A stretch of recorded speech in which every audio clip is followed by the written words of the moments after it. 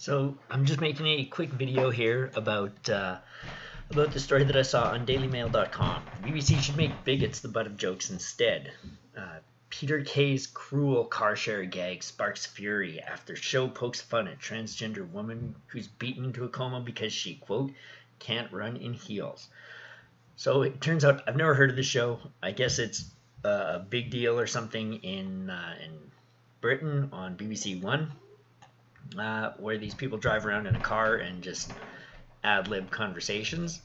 But anyway, it seems as though, here we go, Manny branded a gag about a man called Gordon who came out as a transgender woman and was beaten up by thugs because he couldn't, quote, run in heels. Deeply offensive. And then the sidekick is heard saying that this person's wife should have pulled the tubes out while she was visiting him in a coma in the hospital because he kept his secret life from her. Now, obviously, this is not a true story. This is just a gag that was sort of set up for the show. So again, I'm always kind of astonished when people are outraged over things that didn't actually happen. And they're just imaginary people. So I kind of go, who really cares? It's not anything real. But having said that, do I think that this joke is in bad taste? Yes, I do. I think it's in bad taste because effectively I don't find it funny to make jokes about anybody who is the victim of violence. Unless perhaps you create a situation which in itself is so absurd or ironic that that just the absurdity of it is the point of it being funny. Not that this person couldn't run in heels, but that so let's say you could do a joke about a 7-foot professional wrestler who's renowned as the biggest badass around, walking down the street, and he is attacked by a roving gang of malicious midgets who swarm him and beat him unconscious and then steal his wallet. So something like that, because the outrageousness of the situation itself is what's humorous, then to me that could be a funny joke. But something like this is not funny. I do think that the idea that so if we look at some of these things here, blah, blah, blah, blah, blah. Transgender people are experiencing an unprecedented level of violence around the globe. Shame on Peter Kay for channeling transphobic ignorance. That's from Dr. Faye Bound Alberti. I would like to see a citation for that because I think probably now is the least transphobic time in all of history, and there's probably far less incidents of this sort of thing than there have been at virtually any time throughout history. So I don't believe this. I always see people making claims like this, and I never see any citations for them.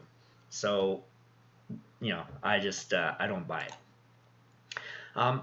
But anyway, they have people are saying, oh, I'm a massive fan, and people are saying how they're this was so ill-judged and has tainted the brilliant previous episodes. I don't see how it's tainted any of the previous brilliant episodes. If those episodes were brilliant, they still are brilliant and they're still funny. It hasn't tainted anything.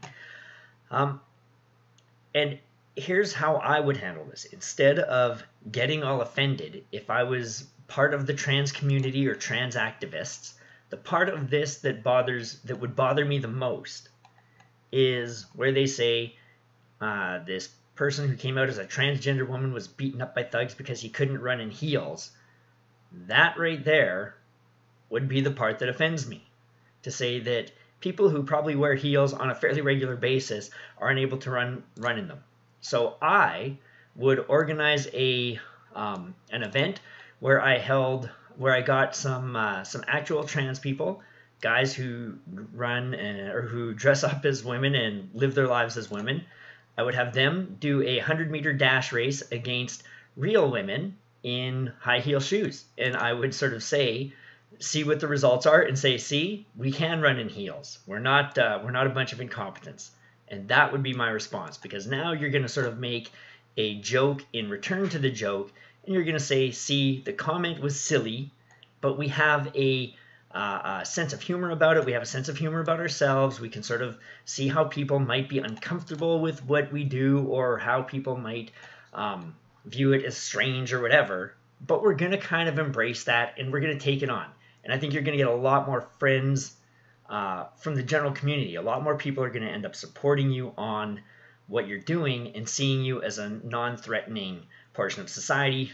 And having said all this, I think that nobody cares right now. I think people already see trans people as non-threatening members of society, and they don't really care if somebody is a man who dresses as a woman or a woman who dresses as a man and lives their life. So, but to me, this would be a far better way of responding to such a situation, and they could turn what is sort of seen as a negative into a positive, and they could also like hook themselves to a popular show. They just come out, they say, hey, you know what, I know people are upset about this, but it's comedy. It's comedy. It's not a big deal. We don't take tremendous offense to it, but just to show you that although they made a joke, they are wrong. Here's what we're doing this coming Saturday at whatever stadium or track and field place. We're setting up this event. Come on down and watch the races. And then you turn it into a big win for both the TV show and for the group that the transgender group, whoever they are that organizes that kind of thing. That's just my thought. And that's about it.